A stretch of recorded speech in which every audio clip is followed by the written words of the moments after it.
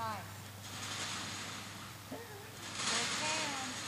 There you go. Good. Okay, you made him right again. If I let you flank over you. Don't let him come around. Wrong hand again. There you go. Wrong hand again. There you go. Good. Perfect. Okay, don't try and get him to be perfect straight line. Just that he doesn't overflank when you're going in a straight line. Okay, try and do it on the move. Try and do it on the move. You're going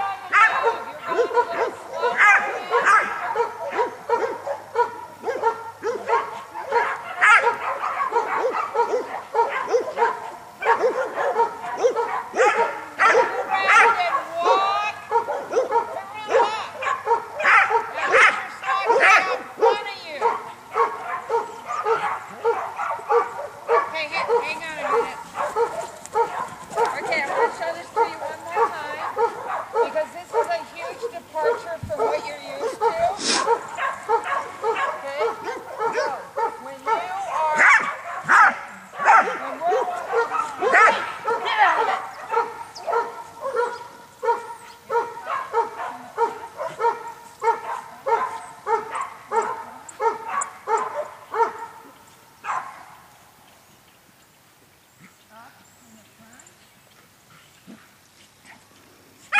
Get out of that now.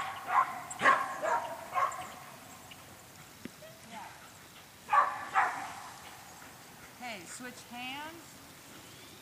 Up in the front.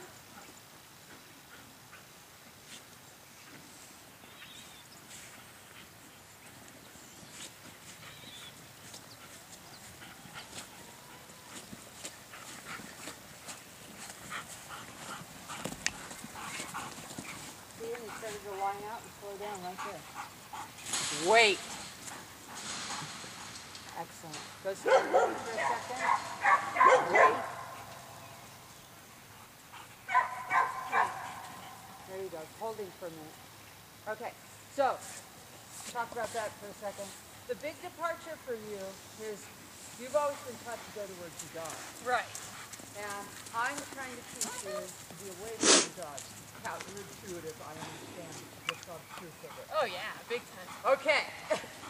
So, it is the same for you too. You both learned the whole stock stick thing differently than what I'm showing you.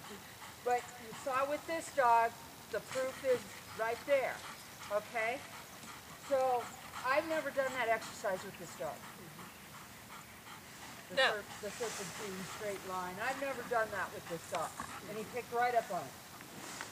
Both of you guys, whether on purpose or inadvertently, have learned to go towards your dog with the stock stick. You guys have got to think about this. It's away from your dog. I know it's counterintuitive, but coming up from the ground, this is the coyote and the pheasant thing again. Okay?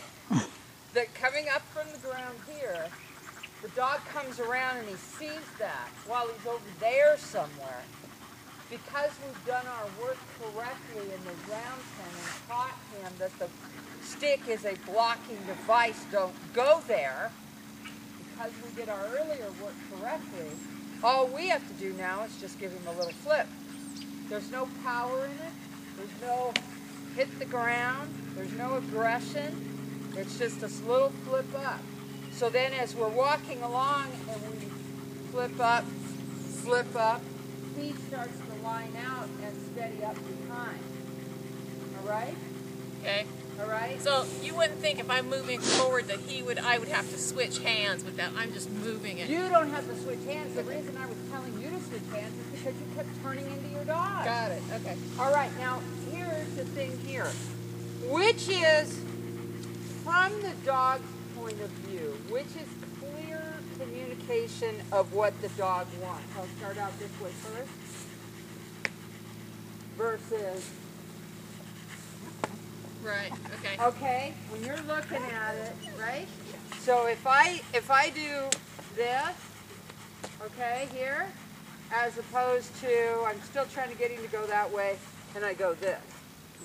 All right?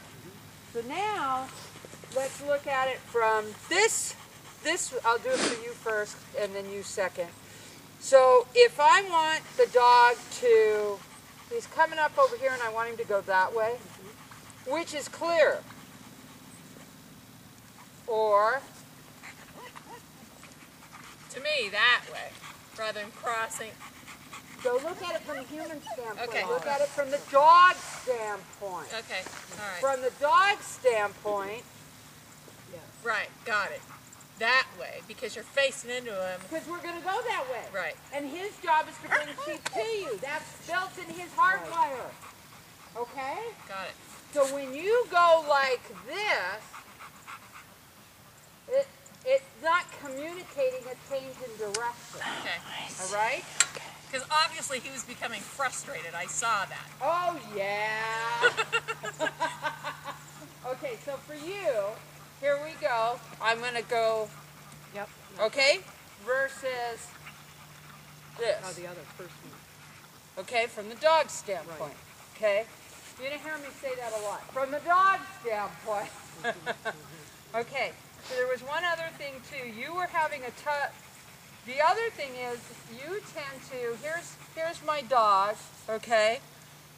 Instead of communicating, here comes the dog, instead of communicating, I'm going to change your direction, you're like right here.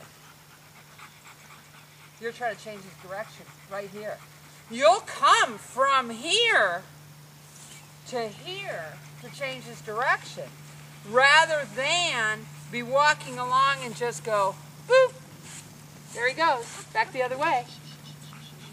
And the reason that most of you guys have trouble with the whole change of direction thing is we all were taught, and I'm in this boat too, I had to change over the sequential, you know, the number of dogs I've done. I had to change because I learned just the same way that y'all learn.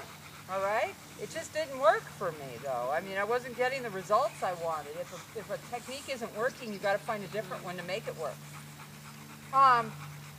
Will you demo it again? Which part? I mean, it was so subtle. And I've got to get that out of my, what do you call it? Do you mind me working your dog again? No, go ahead. Because I'm going to wear him out, too. No, go ahead. I want him to be successful. So. Well, he's successful. I know, He's doing but fine. I know. He's a sweetheart. Do you want me to keep recording because Yes, it's please. instructional? It's a Okay. training thing too. Okay, yeah. Okay, here we go.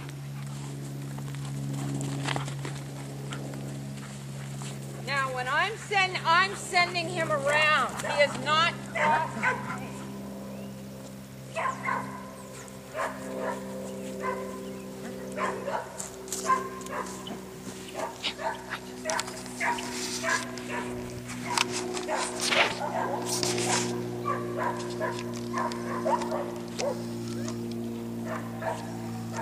Hey!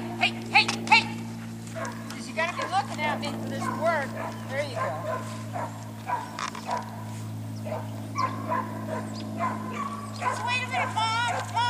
Mom! Where are you, Mom? Hey! There she Sam! is. He found you.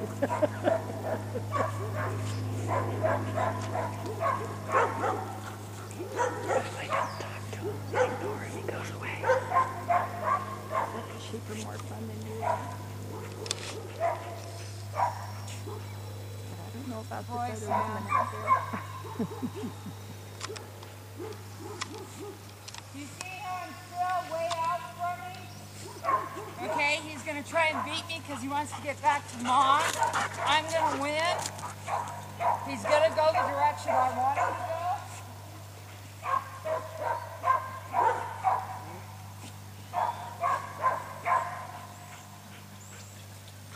Sam?